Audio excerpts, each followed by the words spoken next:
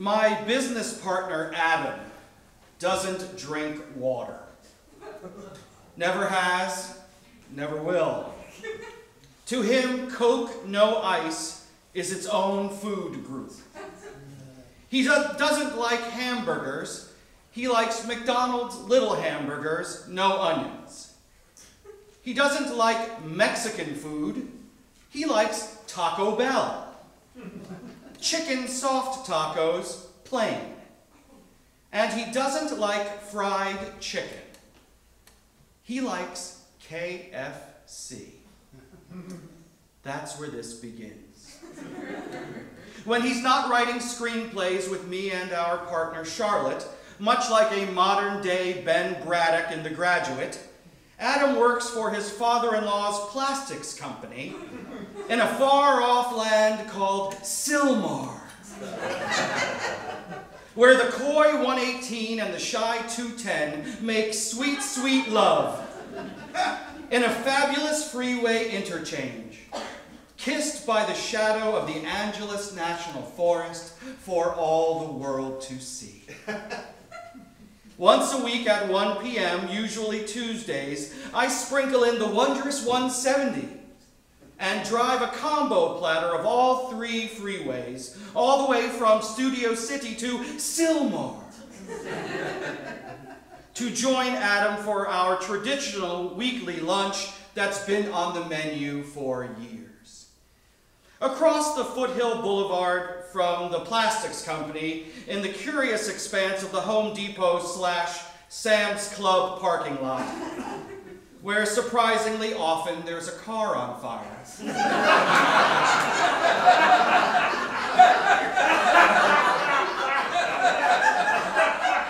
Our carousel of luncheon choices are as follows: Subway, Yoshinoya Bowl, Taco Bell. Someone stole the soft tacos right off his tray there one time and they still haven't caught them. Pollo Loco, Quiznos, McDonald's, a weird sushi gyro mashup called Crazy Goody.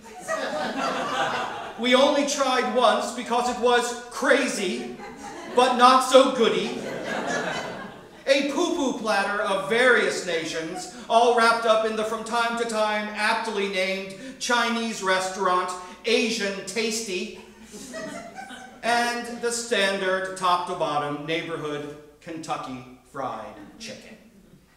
And though the loco chicken pops his lunatic Mexican beak into the lunchtime fray from time to time, like so much Yankee horse trading, the only comestible common ground Adam and I can often agree upon for lunch is the curb. I like fried chicken, even at Miami Beach's historically iconic Joe's Stone Crab, even if I wasn't allergic to shellfish, which I am. I always order their humorously inexpensive a la carte, fried to perfection fried chicken because it's magnificently delicious. I'm a big fan of fried chicken, no matter whose army it fights for. Our KFC meal is followed by discussions of the second act of our current screenplay, the latest episodes of You're the Worst, and MTV's 413th season of The Challenge, how Adam's son Reese is doing in gymnastics, and the usual twists, turns, and seasonal tumult of high-stakes fantasy football. Then it happens. Not long into every lunch, we are abruptly, rudely, and unceremoniously interrupted by the shrill screaming and nightmarish wailing of the chairs. The horrible metal chairs sliding across the tic-tac-tile floor of the local Silmar KFC. In the movie Manhattan, Woody Allen describes the horrible noise coming from his neighbor's apartment like someone sawing a trumpet in half. As far as what these horror chairs sound like when they're moved, sawing a trumpet in half is a start. Sure, we forget about it for a while, but it only takes one person getting up to refill their Dr. Pepper, grabbing another stack of napkins, another packet of butter for their fluffy biscuit, and the metal chairs dragging back and forth, squealing across the chalkboard tile floor immediately reminds us of the horror. We hate those fucking chairs. If there was only some way, some miraculous way to silence the hideous screams of Colonel Sanders' wicked, hateful metal death chairs. If only. Then, late one night, in between episodes of Hogan's Heroes and Perry Mason, like a commercial straight from God, I see an ad for chair pads that can stop the noise. www.buyfurniturefeet.com. At our next lunch, I tell Adam. He immediately researches them on his phone and tells me that this very product is just across the parking lot on the shelf at the Home Depot. Each time we pay for lunch at our KFC and they give me the receipt, there's a survey I always fill out in exchange for a free chicken snack on my next visit. www.mykfcexperience.com. Soon I begin including thoughts in the surveys, such as, don't the screams of the metal chairs bother the courteous staff of the Foothill Boulevard KFC?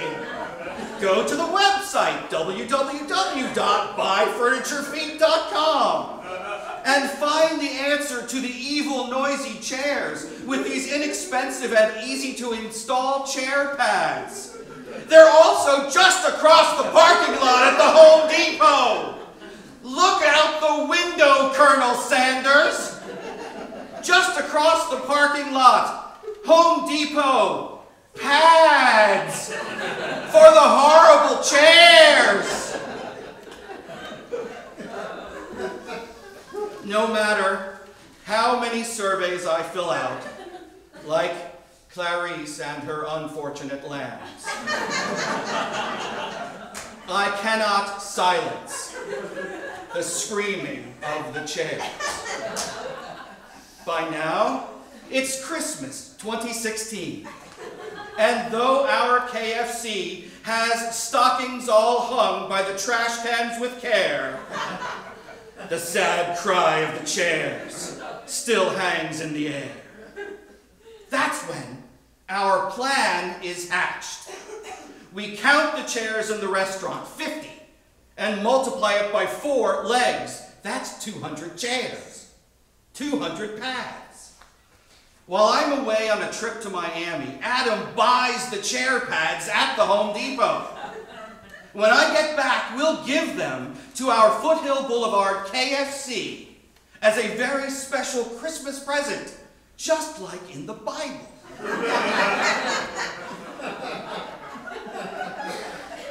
After several back and forth email drafts from Los Angeles to Miami that includes a little softening of Adam's eviction notice-esque phrases, including, "We have continually complained," and "since no action has been taken," we finally agree upon this holiday note. Adam? Dear Foothill Boulevard KFC, as frequent customers of your restaurant, we are always grateful for your hospitality we receive from your employees. We fill out the surveys on our receipts and very often give high marks in all categories. One element of our regular afternoon lunches here that we've continually pointed out that really detracts from the dining experience is the very loud screeching noise from the slightest movement of the chairs.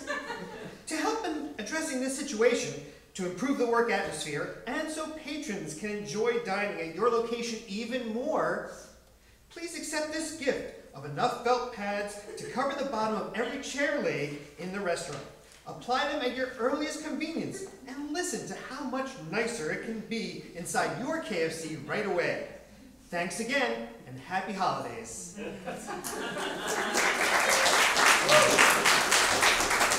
Adam even adds that festive color Christmas wreath clip art at the bottom.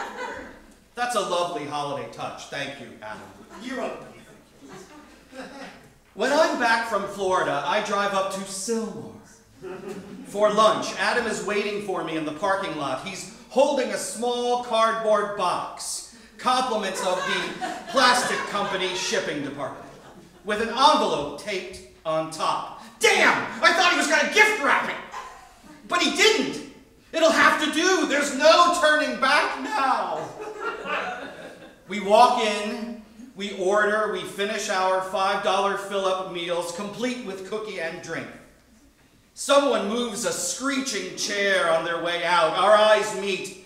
Other than the two of us, the restaurant is empty. We walk to the counter. We ask to see the manager.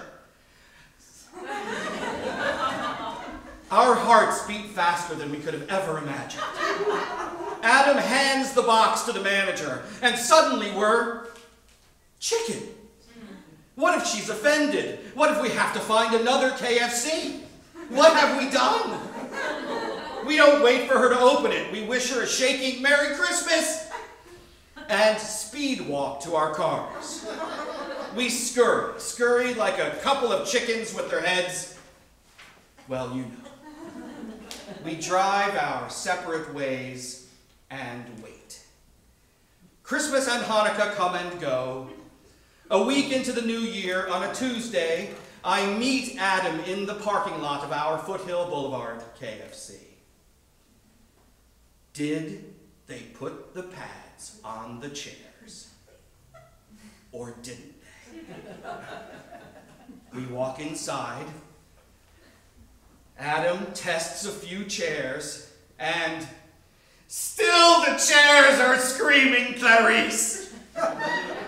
Adam is extra crispy pissed. I implore him, keep it together. Before we say anything, let's finish our chicken first. But he wants answers, and he wants them quick served. We inhale our lunch. Adam asks to see the manager. Within moments, she's standing at our table, smiling over my shoulder. Adam's and my eyes lock in. He opens his mouth to unleash his own original recipe of anger. When the manager beams, "Thank you so much for the chair pads. That was so nice of you. We put them on an hour after you left. They didn't fit every leg, but they fit some and really helped with the noise." She slides a few chairs we hadn't tried yet to demonstrate. And lo and behold, those chairs were quieter. They were quieter. Watching his anger turn to an earnest smile was as delicious as the chocolate chip cookie in our $5 fill-up. And that cookie never tasted so sweet. Epilogue. During our next KFC lunch, the manager appears at our table again. She tells us, "I passed your letter along to corporate. They said they never received one like it before. They're getting new chair pads that fit every chair in the restaurant. And they're going to paint them all too, to make them as nice as can be." Then, with the sweetest smile possible, she tells us, "We never really noticed the chair noise before you two pointed it out."